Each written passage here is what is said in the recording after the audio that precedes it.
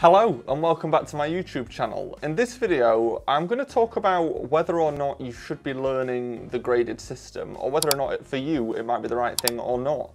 There are lots of teachers who teach the graded system exclusively and they don't want to teach any other way, but there are also some teachers who don't teach the graded system at all, or they don't feel comfortable teaching it.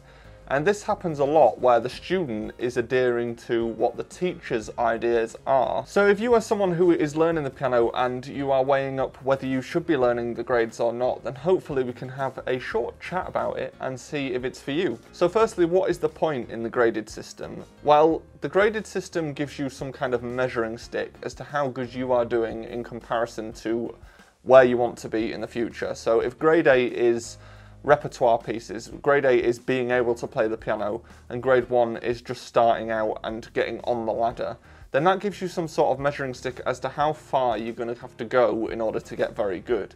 And this is kind of motivating for some people because they can see, if I'm grade 2 now, or if I'm grade 3 now, I can see I'm going to get to grade 4, then I'm going to get to grade 5, and then before you know it, you'll be at grade 8.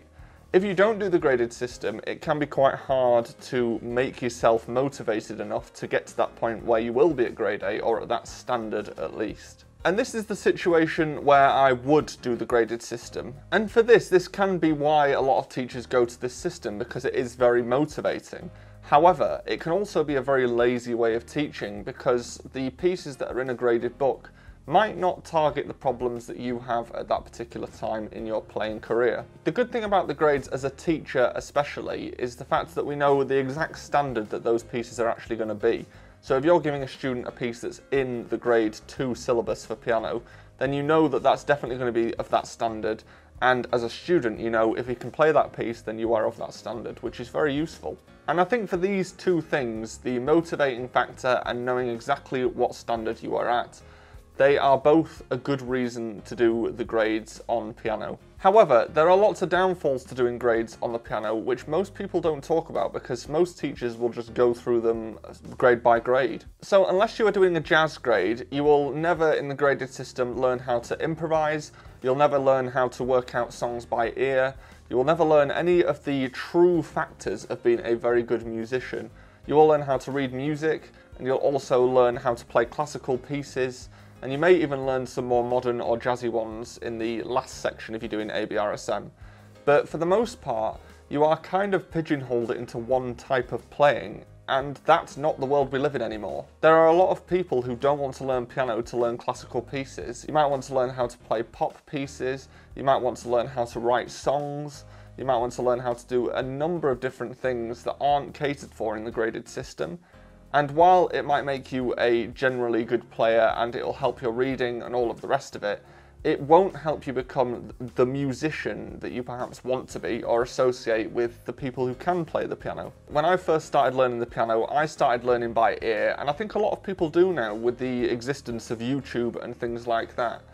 So I think we should use this to our advantage rather than forgetting it and going back to the old book system. But herein lies the problem, because you obviously don't start being able to play the piano, so you need to find things that are of a standard that you can achieve, and therefore find your own ladder to success. And this is where you differentiate a good teacher from a bad teacher, because a bad teacher will just go on a syllabus that they've set, either that be the grade system or their own version of a syllabus, and they will use the cookie cutter method and apply that to every single student they have.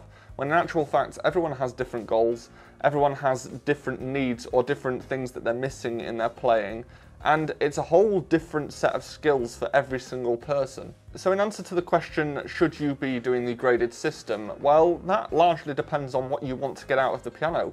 If you want to be good at sight reading and you want to learn some classical pieces and really dig into music and how it's structured and theory, then yes, do the graded system, definitely. However, if you aren't interested in classical music or learning how to understand music, and you just want to be able to play a few things on the piano or play some pop songs, then you only really need a certain amount of information to do that isn't in that graded system, and you don't want to demotivate yourself. I think everyone needs that information, the theory information that comes with grades, but if that's going to come to the detriment of your overall playing, for example, if you just won't want to practice if you are learning that way, then it's just not worth it, because enjoying music is the most important thing.